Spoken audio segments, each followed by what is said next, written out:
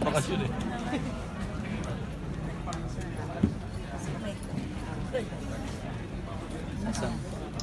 So dito ba sa budget ng PNP meron Meron. Actually, hindi nila kailangan yung 900 billion, no? So, wala na kasi sa kanila yung war against drugs, inalis ni Presidente. So, obviously, hindi nila kailangan yung 900 billion pesos. Some of my colleagues would want the 900 million realigned to PIDEA instead. Pero since ako yung sponsor ng PIDEA and alam ko na augmentan ko na rin yung PIDEA ng 1.2 billion pesos, maybe I would realign instead the 900 million from the double barrel fund to their MOE.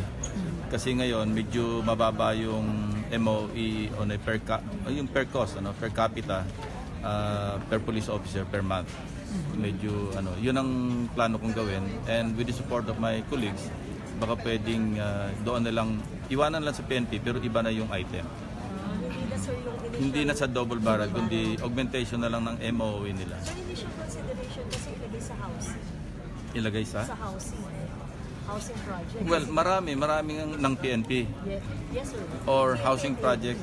Housing project for housing agencies kasi nga di ba? Ng housing agencies. Yes, sir. Pero marami pa rin available. Eto, ganito kakapal yung sinabit kong amendments kay Senator Loren, And we found out na napakalaki pa yung naka-float coming from the budget or appropriations ng DPWH.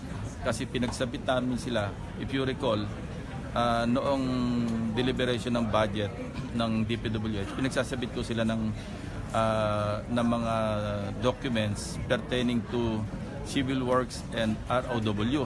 Kasi sabi nga ni Senator Villar, hindi ba, hindi magagawa yung civil works kung hindi nasa-settle yung ROW.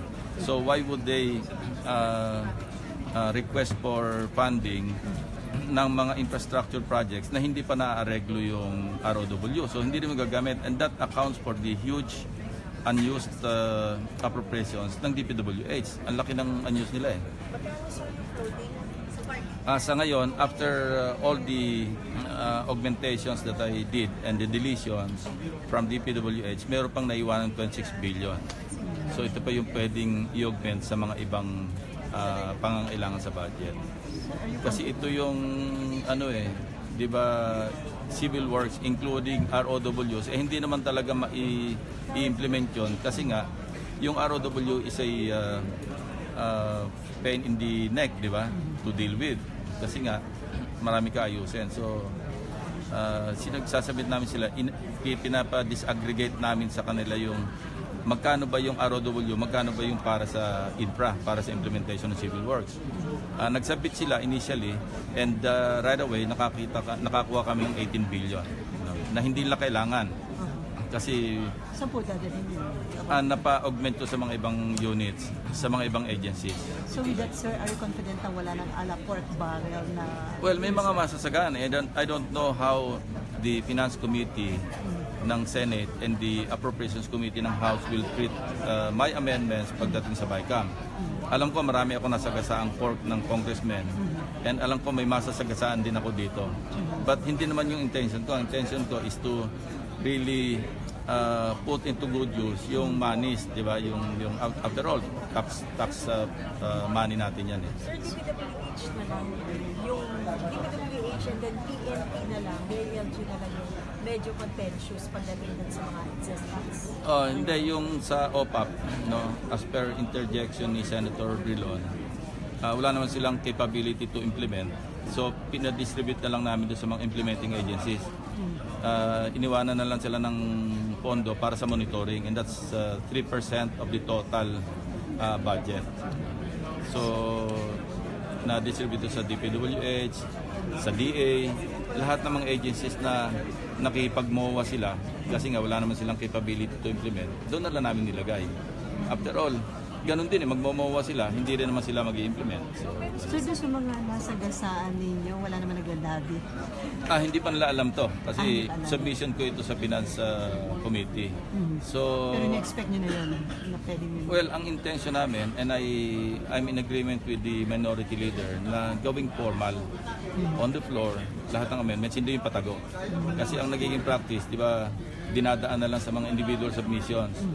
Pero hindi nga malinaw at saka walang transparency. So, we are in full agreement na this time around, i-introduce namin sa floor yung aming mga individual amendments para ma-explain din namin at para rin ma-justify namin ba't kami nagpapa-amend. So, ganun yung magiging posisyon nyo dun sa PNP sa 900 million, kahit na sinabi ni Presidente na baka ibalik sa PNP.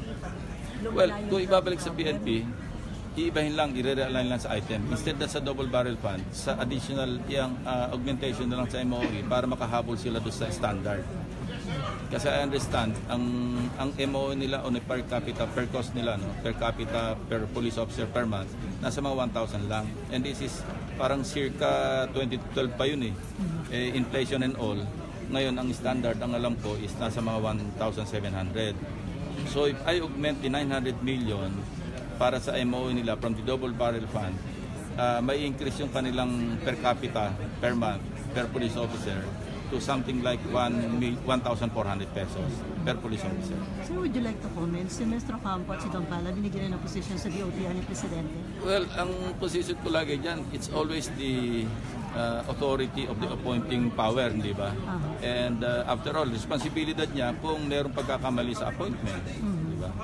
And wala pa naman talagang formal charge sa court. If at all, merong preliminary investigation ongoing sa DOJ. So, but if and when the DOJ finds probable cause and to indict them, including the two of them, then it will change the whole picture. Kasi if they're facing a non-bailable case of violation of 9165, paano sila makapagtrabaho sa DOTR at saka sa whatever position na inappoint sila? Di ba? Okay. Whole day. Baka daw bukas wala na tapusin na doon. Di magaling. Sir, kababalik niyo lang Maybe na bukas.